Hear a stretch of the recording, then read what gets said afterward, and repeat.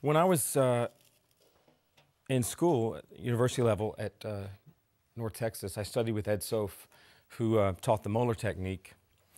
And it really changed the way that I played a lot because I came from a drumline background.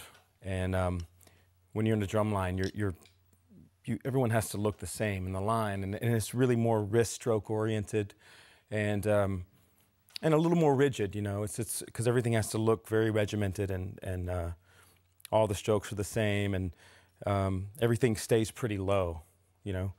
But when I studied with Ed and I was learning more of a jazz approach and jazz touch on the drums, that wasn't working, you know. I wasn't able to get the right sound or the right feel.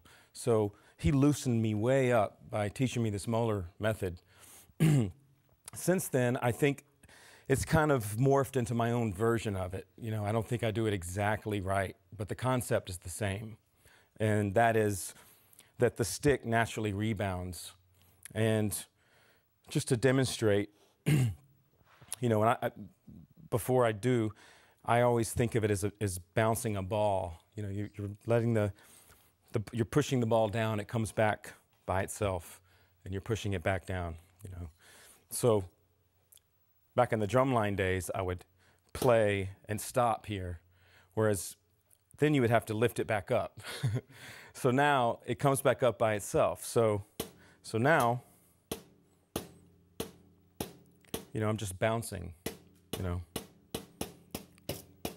And before I go any further, I've developed this open-handed technique where I'm just putting my hand out as if I'm shaking someone's hand pretty naturally, nothing contorted or strange about it, and just put the stick in, and that's it. The thumb is on top now, and my fulcrum is here. So it's just kind of revolving around my thumb, basically. And then these three fingers are there to help out. So I use mostly finger strokes. And in the left hand, it's basically the same. You know, my hand's just kind of there at this angle instead of this angle.